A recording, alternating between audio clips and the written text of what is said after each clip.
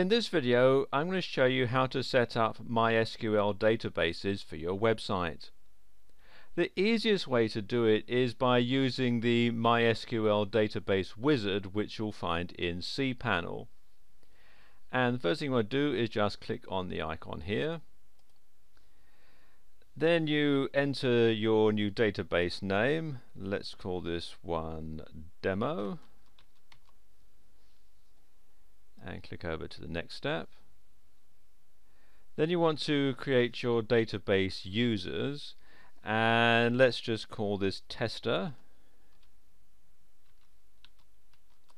01, and then select a password. Now you can make up a password yourself, or you can use the password generator. I'm going to use the password generator, so just click on the button and you see it generates a password.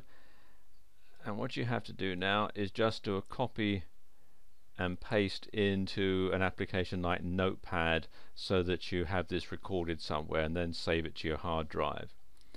And then click the little box here that says I've copied this password into a safe place, and use the password. There you go, it's very strong. And click on Create User. And I don't want to remember the password for this one, so I'll click on Not Now. Okay, now I have to decide what privileges I want this user to have. I'm going to have all privileges, and click on the next step. And there we go, it's now added in there. And I can create another database, or I can add another user, or I can go back to cPanel. So let's go back to cPanel. And all I need to do now is to add all the tables and queries and so on into my database using phpMyAdmin. So we'll click on that, and then I select the one that we want, which is the one we just created.